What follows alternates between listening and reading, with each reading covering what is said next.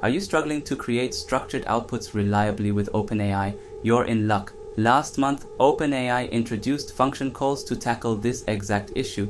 The function calls help developers to define a schema and return JSON in a more transparent and accessible way.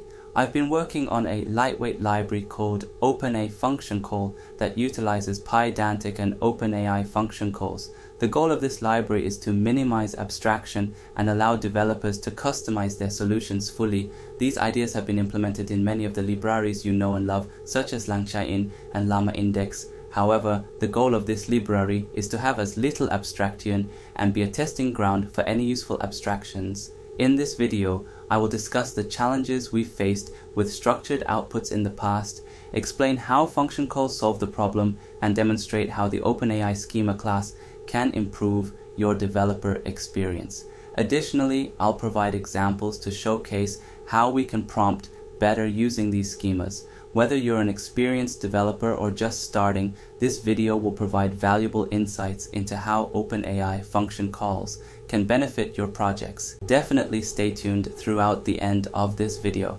If you guys haven't followed me, I highly recommend that you do so you can stay up to date with the latest AI news. Lastly, make sure you guys subscribe, turn the notification bell, like this video, and check out previous videos because there is a lot of content that you will definitely benefit from.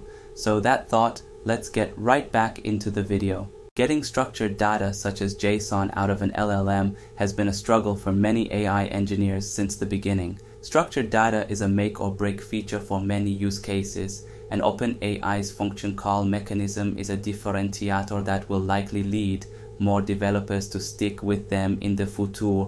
Before function calls, not only did we have to beg and plead with our AI overlords to produce structured data, but once we got the raw string, we still had to hope that our regular expressions worked and that JSON.loads didn't break. We also had to hope that data wasn't missing, hallucinated, or incorrectly validated, all just in time for another version of GPT to come out and break everything by being more chatty. Let's try vanilla OpenAI function calls. After function calls came out, we realized that we wouldn't have to write crazy prompts and regular expressions to parse our data. All we have to do is define JSON schema instead. Here lies the problem.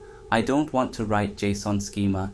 It's tricky and complex schemas are annoying to write from scratch. If you have a user with a name and age, the schema is pretty simple. What if you wanted to do something more complicated? An example I worked on last week involved extracting multiple search queries from a customer request. The search query could have come from a couple of different sources such as videos, documents, and transcripts.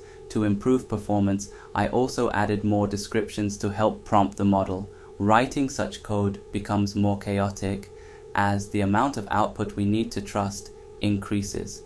Furthermore, once data is obtained, how can we ensure that it is validated? Simply passing around a Python dictionary and hoping that the data is correct is not a reliable approach. What if a new source was invented? So, how OpenAI schema powered by Pydantic? Instead of writing schemas as untyped dictionaries and outputting data as dictionaries, Pydantic allows you to define models in code and generate schemas from the model. Not only that, but it can also parse JSON back into the model, making it easy to access the object, its attributes, and even methods. Here, OpenAI schema extends Pydantic's base model and adds a few helper methods for OpenAI schema. What are the benefits of using Pydantic? Instead of writing JSON schema as a plain dictionary in Python, Pydantic.base model and more generally OpenAI schema provide the ability to model data as Python objects. Pydantic has great tooling trusted by thousands of developers and excellent documentation. With their new upcoming roadmap, there's even more opportunity for improving your LLM stack without needing to write any custom code. How code becomes prompts by running schema. .OpenAI schema, you can see exactly what the API will see. Notice how the docstrings, attributes, types, and field descriptions are now part of the schema. Prompts become better documentation for users and AI by collocating the code rather than decoupling the prompt, model, and deserialization. How can validate your outputs? When using schema, From response to extract data from the completion response, Pydantic validates the schema and returns Python objects instead of a dictionary. This makes it easy to write trustworthy code with type hints and validation errors. If you refer back to the multi-search example, you will see that all attributes, such as tasks and source, are of the correct type. Furthermore, if you use an IDE, it will even provide auto-complete suggestions. How complex schema can be visualized via Pydantic. Since Pydantic JSON schema supports complex nesting, and since OpenAI's schema extends Pydantic base model, we can use the entire ecosystem of tools such as Pydantic to visualize our models. This provides an excellent opportunity to receive feedback and further improve documentation. Let's wrap up. This video demonstrates how to use OpenAI function call to perform various tasks. It emphasizes the importance of defining clear and specific data structures using Pydantic and providing accurate and detailed documentation. Although language models can automate many tasks, they do not replace human expertise and judgment.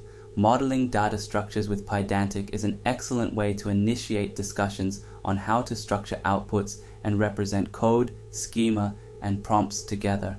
Prompt engineering remains a crucial step in effectively using AI models to solve problems and answer questions. Providing clear and specific data structures with accurate and detailed documentation is crucial for building successful applications. I will leave all these links in the description below so that you can easily access them. It's a great read and it'll give you a lot more understanding as to how they basically accomplish this. So with that thought, I genuinely hope you found it informative and valuable. If you did, please give it a thumbs up and consider subscribing for more content like this. Don't forget to click the notification bell so you never miss an update from us. If you have any questions or thoughts, drop them in the comments below. I always love hearing from you. Until next time, stay curious and keep learning.